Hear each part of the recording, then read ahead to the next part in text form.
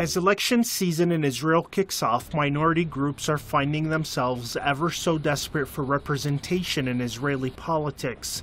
Minority groups, including the Israeli Arabs and Ethiopians, are seeking more representation in the next Israeli elections. Arab Israelis, including some 300,000 Bedouins, are descendants of Palestinians who remained after the creation of Israel in 1948. They now make up around 21% of Israel's population and say they are systematically discriminated against by the regime. The Arab parties running in the upcoming elections are United Arab List, Ta'al, Balad, and for the first time they are running together with the Arab Jewish Hadash party. They are running together under a joint list. The Israeli right-wing and far-right parties are not happy about such ambitions and arrangements by minorities, so they're teaming up against them to keep the status quo. בחירות הרשויות העירוניות הן מאוד חשובות כמובן, כי זה מה שמשפיע על האופי של העיר לעתיד. ובפרט בירושלים זה צריך להיות קשור לעיר עצמה ולא מקפצה. Israeli hardliners are in for a tough fight as the Arab population of Israel has had enough of Prime Minister Benjamin Netanyahu. So satisfied of the decision to have early election. This government led by Benjamin Netanyahu is a catastrophe. Economical, political, deadlock in the Israeli-Palestinian track, racist notions, mainly the nationality bill, high prices. We are here in order to work all together to bring down Netanyahu. I wish and I call all Arabs to go to vote in order to bring Mr. Netanyahu down and change the government.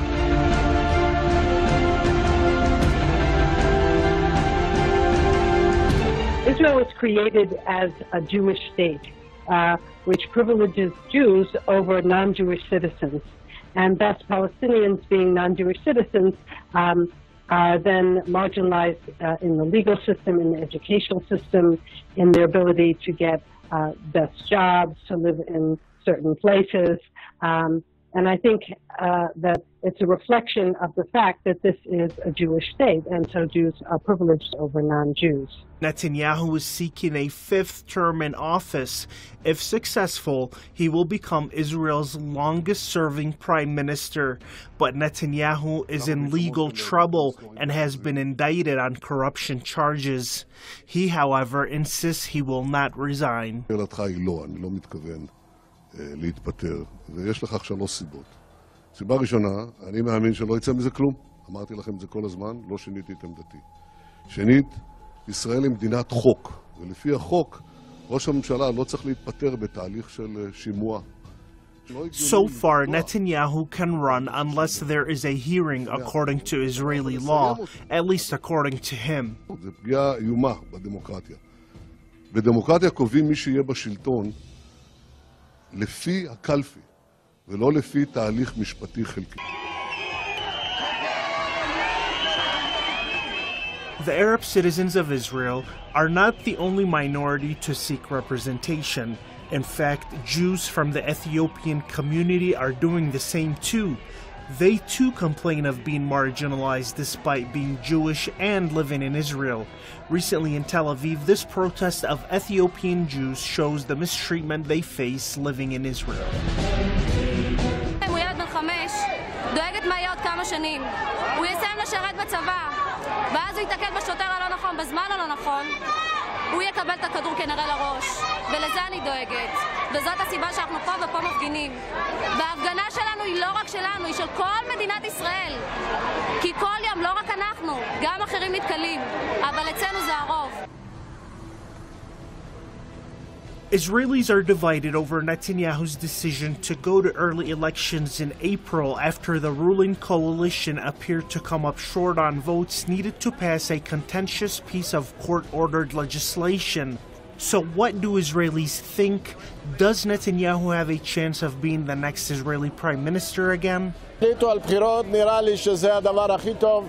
סוף סוף יהיה לנו משהו אחר, לא יודע מי יותר טוב, אבל כדאי להחליף. אני נצמדת בבחירה שלי בביבי. ואני חושבת שהוא היחיד שחזק להחזיק פה את המדינה. אחרת חוץ מביבי, כי אין מה לעשות, ווואלה שכבר יעשו משהו, באמת.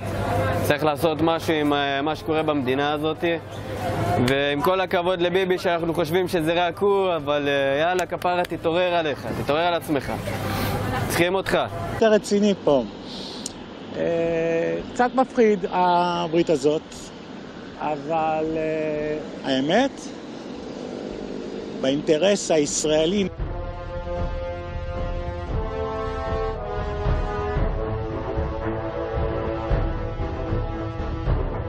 I'm not sure that Netanyahu himself was until today quite certain about it. I think that he's quite ambivalent. Because on the one hand, it looks as if he might benefit from early elections. According to the public opinion polls, the Likud is quite popular. He is quite popular. And as we all know, he's under all kinds of investigations. And there is a feeling among the right-wing voters, not only Likud supporters, but also other right-wing voters, that he's being hunted for actually nothing. So that's a feeling. I don't know whether it's true or not, but that's a feeling. And because of that, he can benefit from new elections. Professor Reuven Hazan from the Department of Social Science at the Hebrew University of Jerusalem Al-Quds believes that the upcoming elections are not about minorities, but are all about the right wing. The next elections in Israel, which now are likely to be in early April, are basically going to be a battle within the right wing in Israel. In other words, how far ahead Netanyahu's Likud party will come out and how much power he will have in the next multi-party coalition government. He goes on to say that the current regime in Israel is just unpopular and has a very thin majority in the Israeli Knesset or parliament. The current government in Israel is a very thin majority of 61 out of 120. In other words, it has a difficult time functioning, and it has already been in power for almost 4 years, which means elections were inevitable and everyone knew that they were coming. The only thing that happened today is that all of the members in the current majority decided that they can no longer govern like this, that they know an election is a few months away inevitably. So they're going to bring the elections up and they will be held in April instead of by November, 6 months later, when they would have had swing of Israeli society, the increasing levels of racism, the recent passing of the nation-state bill, that there is a right-wing trend within Jewish Israeli society. So I would be surprised if someone from another political viewpoint is elected. A recent poll by Israel's Channel 12 News shows Prime Minister Benjamin Netanyahu remaining best placed to form a new regime with 32 seats. Another poll by Israel Hayom shows that the minority Arab coalition will only retrieve its current 5 seats in the Israeli parliament. As minorities in Israel prepare for tough times ahead, the upcoming Israeli elections will once again highlight that Israel is a right-wing entity with no room for others.